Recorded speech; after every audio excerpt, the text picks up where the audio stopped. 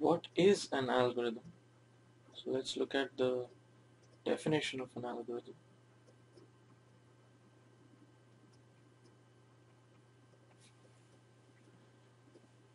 An algorithm is a sequence of unambiguous instructions which can be used to solve a problem. So it is a sequence of unambiguous instructions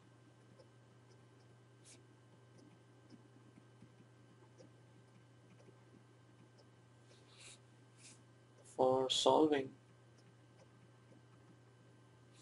a problem.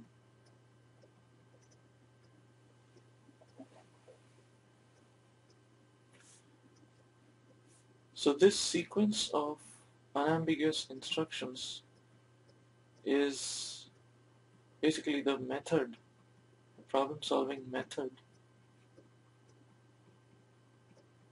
that actually solves the problem. So an algorithm, in other words, is just a problem solving method.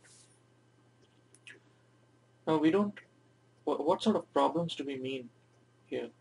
We particularly mean computational problems, not just any kind of problem. And what is a computational problem? Well, it's a problem whose solution can be implemented in theory on a computer.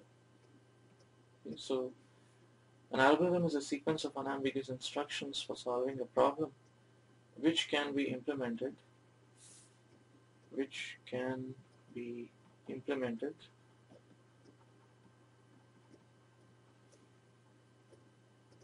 as a program on a computer.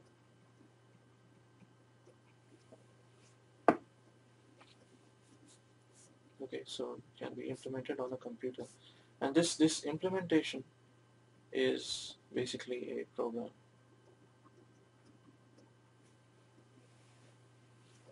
The implementation of the algorithm is a program.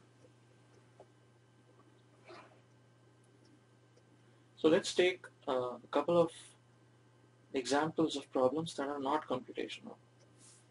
So problems that are not computational.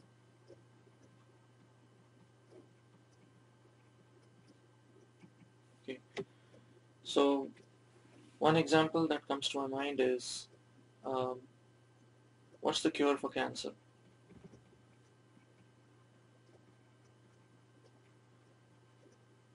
This is a very important problem, but it's not a computational problem.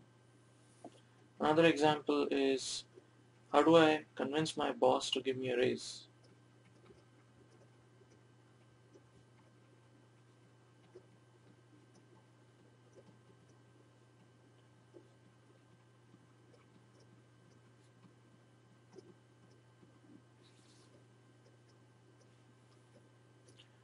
So we are concerned here only about computational problems which can be solved on a computer.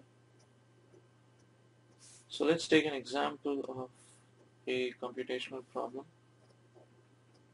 a sorting problem.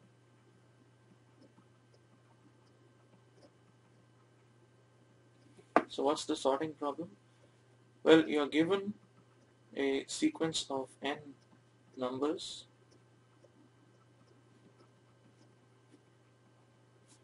and let's call those numbers A1, A2, A3 and so on till AN.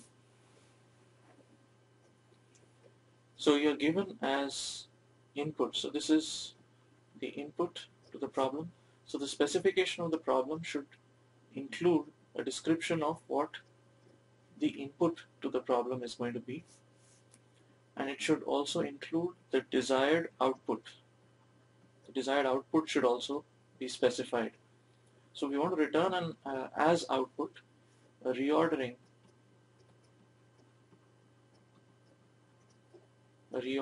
of these n numbers. Okay, so you just permute. We're talking about a reordering or a permutation of these n numbers, a rearrangement of these n numbers. Let's call that reordering a1 prime, a2 prime, and so on till an prime. And it's not just any reordering, it's a reordering such that the smallest number is a1 prime, the next smallest number is a2 prime, and so on. So it's a reordering of these numbers in increasing order. Now some of these numbers can be identical, so there can be duplicates here, which is why, strictly speaking, it's not really this is not really an increasing sequence, it's a non-decreasing sequence. So it's a reordering of these n numbers effectively in non-decreasing order.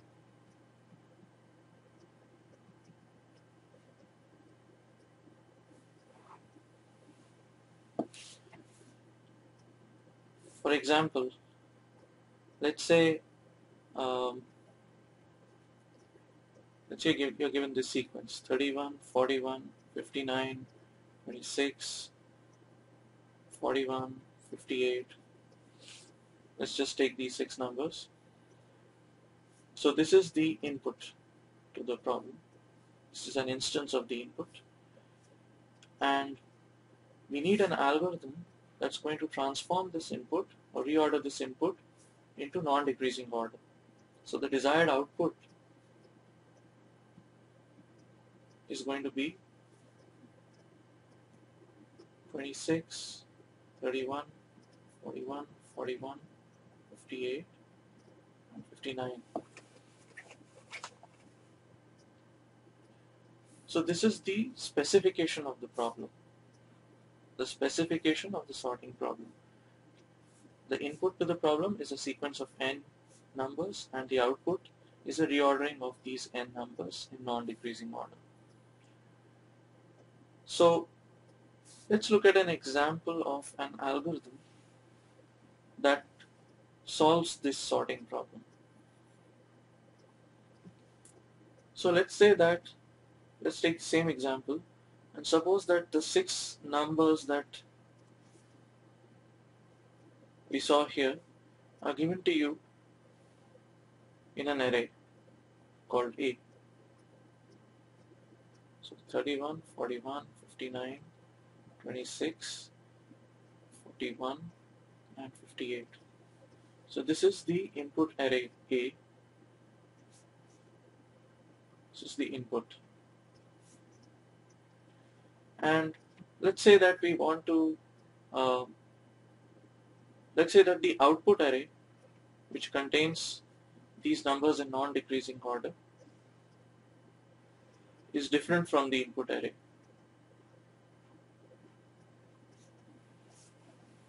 Later on we'll see how to solve the sorting problem such that you don't need to use any extra space over and above the input array.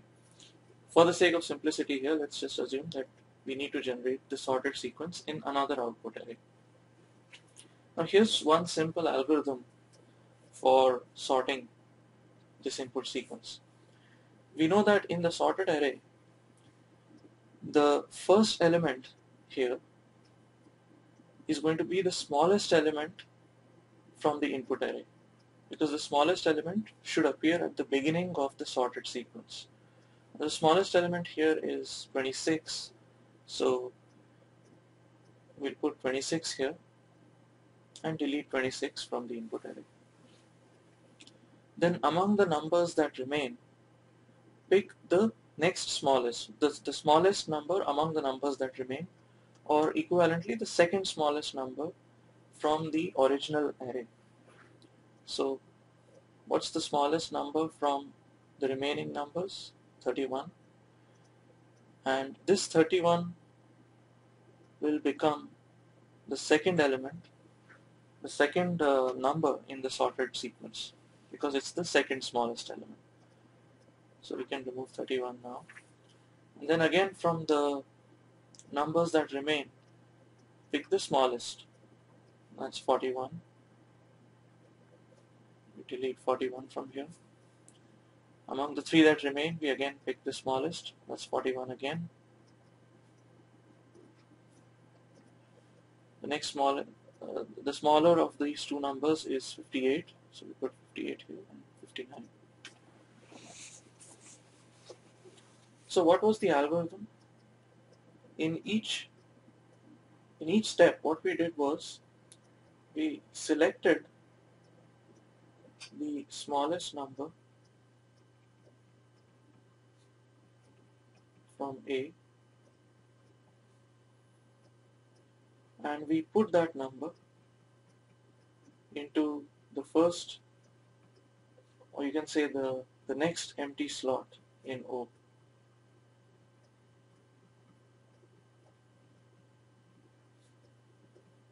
And delete it from A. This is roughly the algorithm. And we actually repeated this. So if the input array A was of size n, then we repeat these steps n times. And in each step, what we are doing is we are adding one additional number to the output sequence. Now, because this algorithm works by selecting the smallest number from whatever is left in each step, it's called selection sort.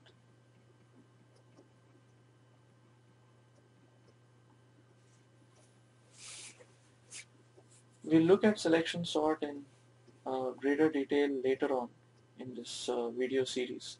Right now, I just wanted to show an example of an algorithm that solves the sorting problem. So to summarize,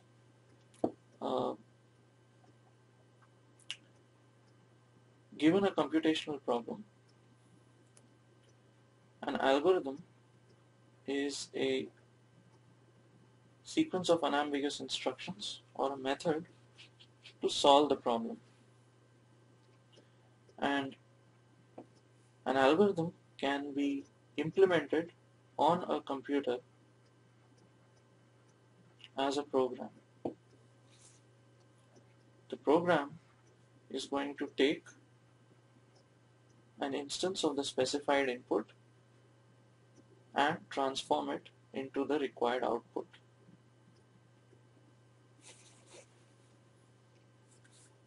So this covers the basic definition of what an algorithm is.